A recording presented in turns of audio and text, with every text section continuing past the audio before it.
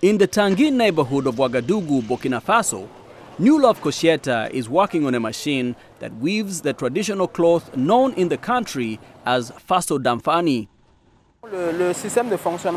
The operating system is powered by a motor that rotates the entire machine. Everything is mechanized. I'm currently at about 80%, and I just need to install the main motor. 8 days later, the machine is ready for delivery to a local weaver named Ouagadougou.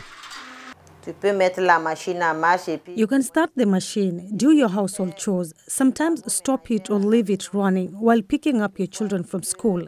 It's a good idea to help us, the weavers.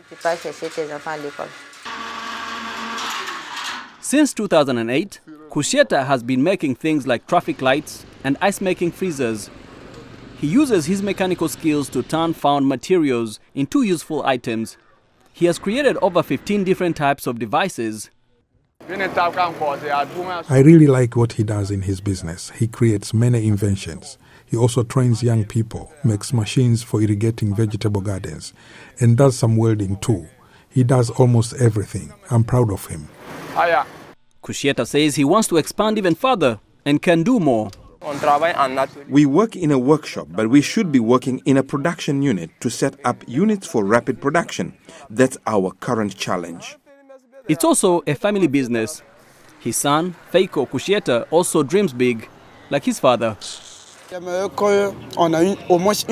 would like us to have a production unit to create our machines in large quantities, to make at least 100 machines in a month, so that we can fulfill our orders.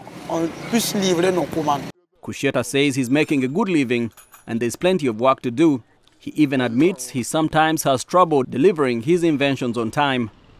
To solve that problem, he wants to start sharing his engineering skills with young people so they can help him with the backlog of orders.